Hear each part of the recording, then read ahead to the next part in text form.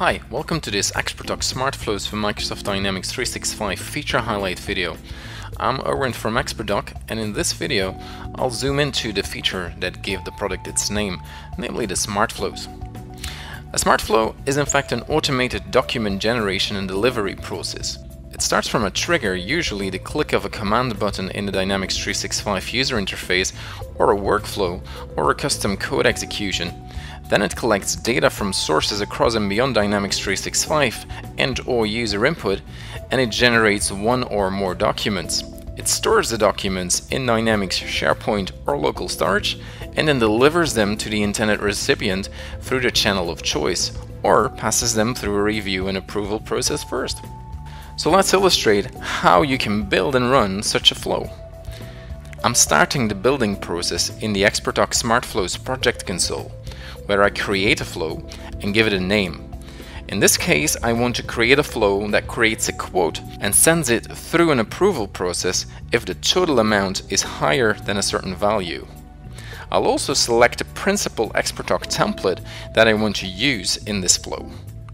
That's the Sanlimo Solar template right here. As I take it to the flow builder, Xpertdoc has already created a large part of the flow for me. The trigger has been set to be a click in the Dynamics 365 UI, and the data collection zone of the flow retrieves data from one or more selected records based on the dataset of our template. And obviously, we generate a document with the selected template. If I select one of these flow steps, I can change the step settings. I can, for instance, change the name of the generated document, and I can make that name dynamic if I want to, for instance by including the name of the account that is the potential customer for this quote. Now we can go on and add more document generation steps, or we can define how we want to store and deliver the generated document. So let's do that, and let's also build some conditional logic into the flow. To build logic into a flow, you can insert controls such as conditions, switches, or try-catch blocks. I'll go for a condition here that checks if the total amount of my selected quote is greater than 50,000 euros.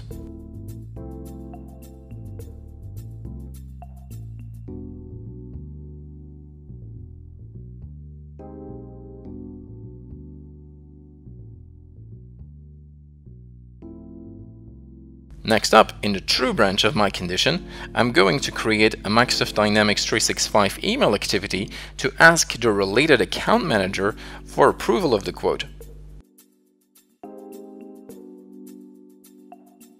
I can go into the settings of the emails tab and select the account manager as the intended email recipient.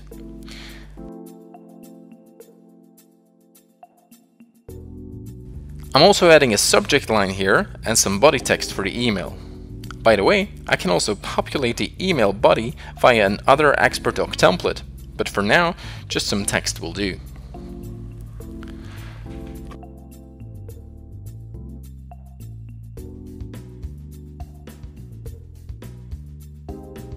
In the false branch of my condition, we'll add a DocuSign block to deliver the quotation directly to the potential customer and present it for signing. In the DocuSign settings, you can select the outputs the flow should return and some more settings like the DocuSign connector to use, the subject, and the message for the email that DocuSign will send. You can also select a brand identity if you have multiple of those to use, and so on. An interesting option is the tick box you see over here to keep the flow execution in a waiting state until all signers have taken action. We'll tick that box for this flow and create a note in Dynamics in the related quote record with the signed document once the document has been signed. So to attach the signed document to our note block, we'll link it to the Send to DocuSign step.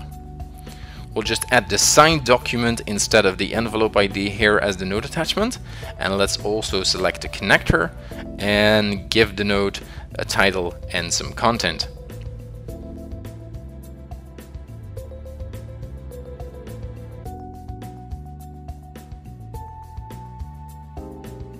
Okay, that's it. The flow is ready for use, so let's take it for a spin now. Okay, we can run or execute the flow we created from any quote record in Dynamics. I've got a list view over here with two quotes, as you can see, one with a total amount of under 50,000 euros and one with a total amount of over 50,000 euros. So that's a good setup to test our condition, right? So let's start with the one over 50,000 and run the smart flow we've just created via the Xpertdoc smart flows command in the command bar. So for this one, we expect that it will generate a quote document and email it to the account manager for approval. So there we go. The output of the flow is a link to download the generated document and a link to open the email that has been created. So let's follow that one. And as you can see, there's the email, and it's from the current user to the account manager with a generated document attached.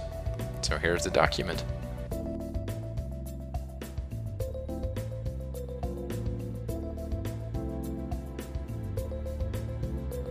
Now if we run the same flow for the other record, the one with a total amount of less than 50,000 euros, then we'll see that the flow will take the other branch of the condition and delivers the document via DocuSign to the potential customer. So that's what happens indeed. So you can see the flow is currently in a waiting state. So let's open up the inbox of our potential customer, and as you can see, we have indeed received an email from DocuSign. So let's go through the signing procedure now.